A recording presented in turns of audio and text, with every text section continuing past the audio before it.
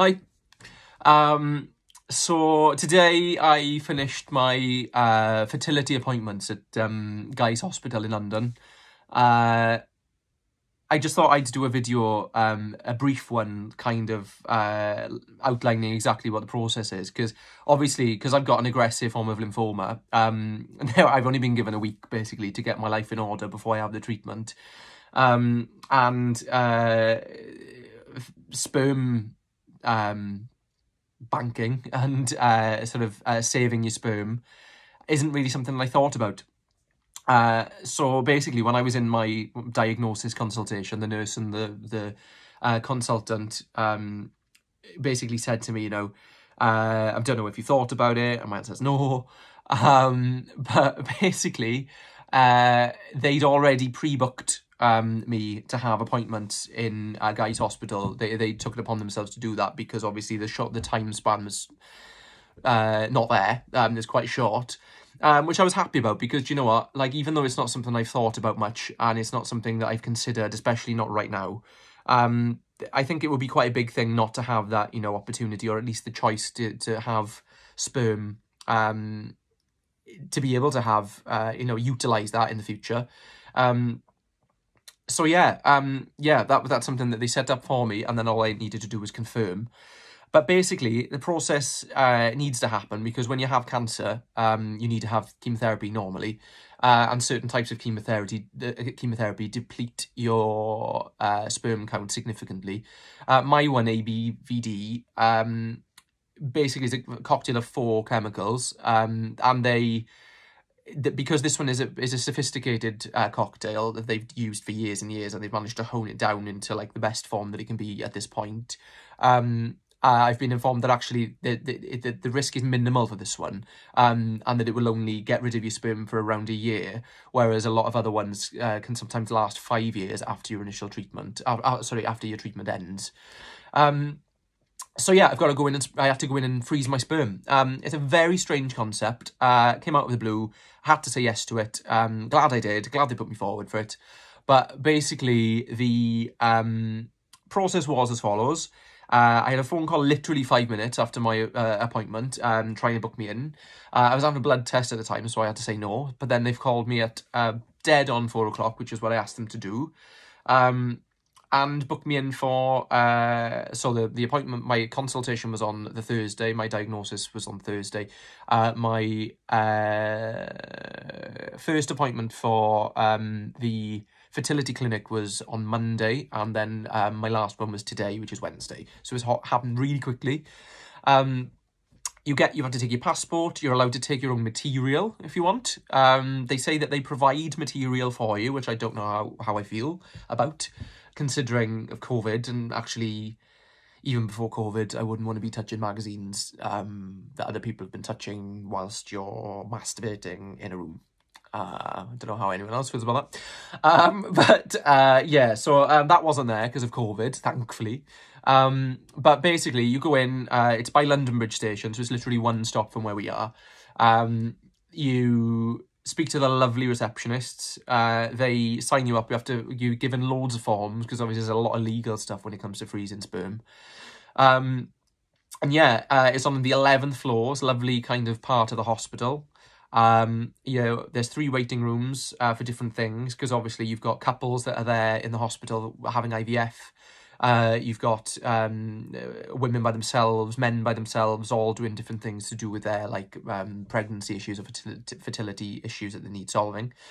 And so I was there by myself. I had to fill forms in consenting to the freeze, the fact that they will be frozen for 5 years, and basically if I want them frozen for longer than 5 years, if my sperm hasn't come back after my ABVD chemotherapy, then you've got to pay £350 a year. But because of my type of ABVD, because of my type of chemotherapy, hopefully mine will be back within a year anyway. But it's theirs, it's sort of security and a sort of insurance policy, really, that, in case I ever wanted to pop a few out in the future.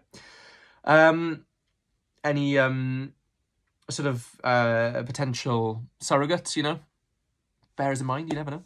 Actually, Will really doesn't want kids, but, who knows?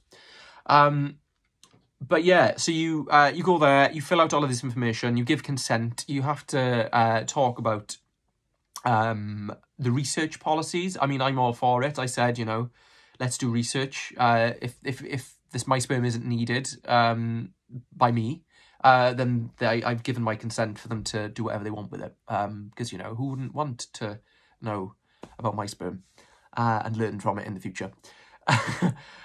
So yeah, you sit there, you fill out the forms, then you're greeted by a lovely doctor. He spoke to me about it. He was very, you know, understanding about my Hodgkin's lymphoma.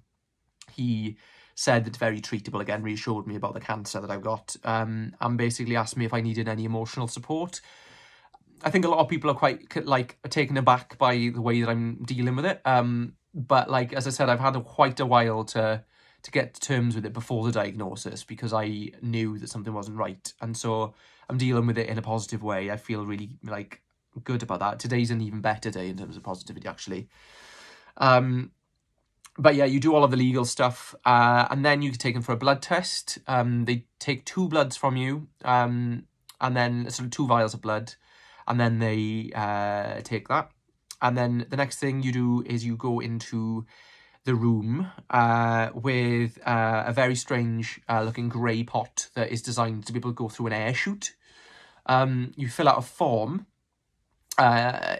with the date of the sperm sample, the whether or not there was any spillage whilst you were making the sample, whether or not you've abstained for the appropriate amount of time, which was 5 to 7 days, which I had, and then obviously then you are left to your own devices in the happy room, as I learned today that it's called, which is literally just like a lounge that you lock, and there's a light on it. There's a sink and a couple of sofas and a chair and a table and stuff. And then you do your business. You're advised to take as long as you like, so that there's no pressure. And yeah, the sample size is quite an interesting size, like not getting into the nitty-gritty too much, but, you know, to try and aim it into the right place is an interesting experience, depending on how you know, your body's designed and, you know, what you're used to. But the overall experience was very easy. Once that had been done, you then fold up the piece of paper that all your information is in. You put the test tube into a plastic bag. You then put all of those things into that special, like, container, and then theoretically, what you're meant to do is you're then meant to pop it into the chute, and then that shoots up into the lab. And then you leave, basically.